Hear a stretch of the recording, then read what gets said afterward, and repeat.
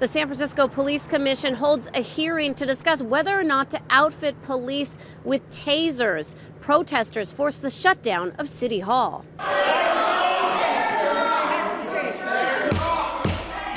Public comment on the issue of outfitting San Francisco police with tasers quickly boiled over. Hey, watch out. Behind them, behind them. The Police Commission president suddenly stopped the meeting, but protesters rallied on for more than an hour. The session resumed on another floor. They then filtered in speakers. And I don't need to hear people swearing at me and questioning my blackness or my gayness or anything else.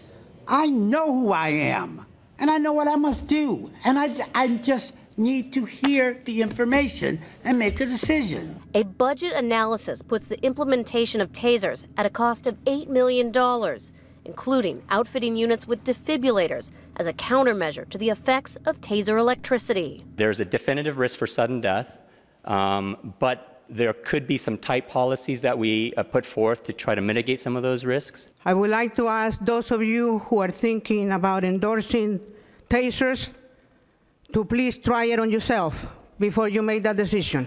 African Americans and Latinos are much more likely to be tased, a researcher testified.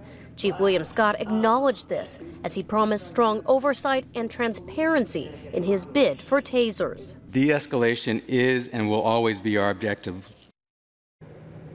At last check, the meeting is still underway with public testimony wrapped up. The commissioners are now going back and questioning the experts that testified earlier. This meeting could go into the early morning hours, and at this point it is unclear whether or not the commissioners will vote and make a decision.